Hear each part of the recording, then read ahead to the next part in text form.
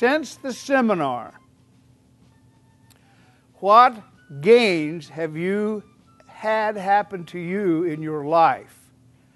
James has 3 things. Go ahead. Well, I got out of surgery and the healing is going fine. I'm walking and I wasn't supposed to. Surgery is going fine. I'm repeating it for the...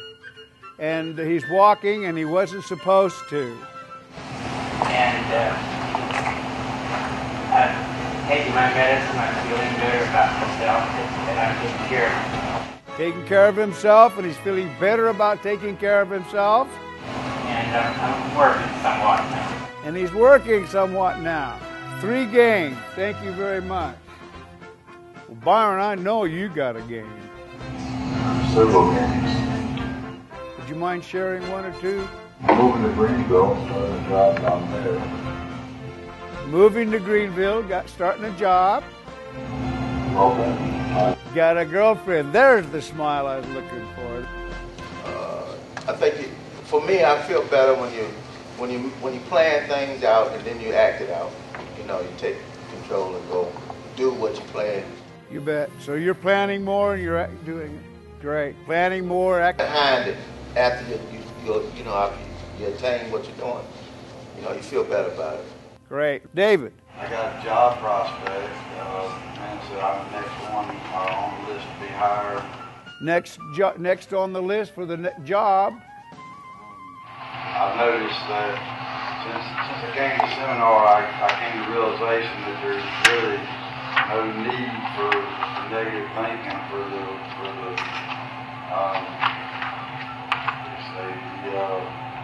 grief of the past.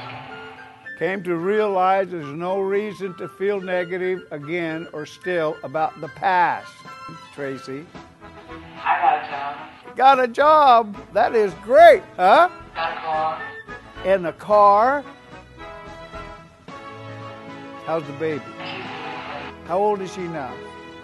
Oh my goodness, congratulations. 7-month baby. Now that's a gain. More ways than one. John. I rented my own place, got transportation now. Rented his own place, got transportation now. Everything in life is more positive. Everything in life is more positive. Isn't that wonderful? Kent. I'm like Johnny. I think positive every day. Thinking positive every day? In my morning and then starting off praying. Praying every day? It means a lot to me. It may not mean the same to someone else. God bless you. It means a lot to me, Ken.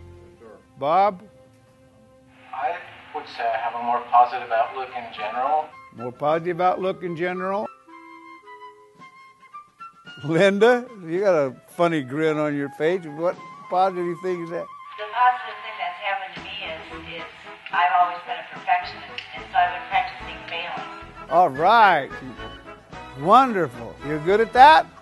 Wonderful. She's been a perfectionist, and now she's practicing failing, and she's getting good at it. I love it. I love it. I love it.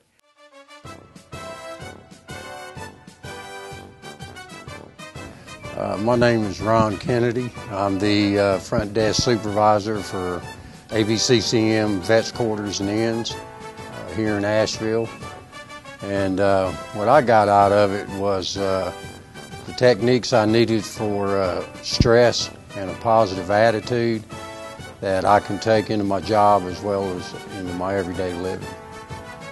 Need to think outside the box. My son was in Iraq, and of course, as a mother, I was very traumatized. So then I applied your technique. As a result of that, he was gone for a year, and I was fine.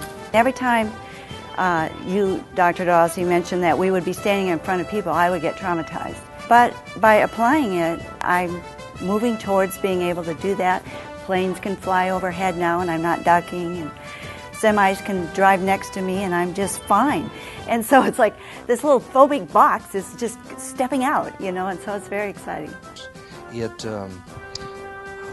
It's based on firm science, and it's relatively easy to absorb for just about anybody. In the participants, I've seen almost a total transformation from the very start.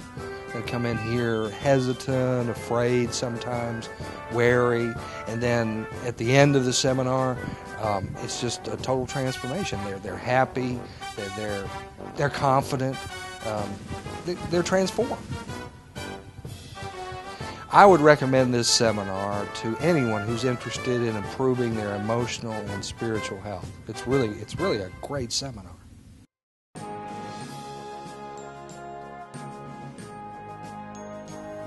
My name is Dr. Donald Dawsey. I'm the creator and the presenter of Power of Positive Feelings, preventing any kind of post-traumatic stress.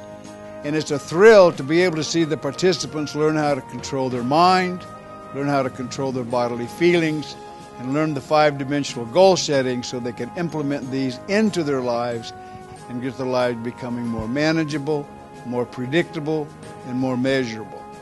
We've had people who've been highly depressed, some suicidal, and that after taking the seminar, it thrilled me to find out that the suicidal ideations were gone. They are now in homes or working, and they have cars, they're going to school, and the general response of the participants, where we've had statistical significance in the reduction of post-traumatic stress. My dreams are to be able to take this across the United States so that every veteran will be able to get what they need and that they're not getting in the federal government at this time.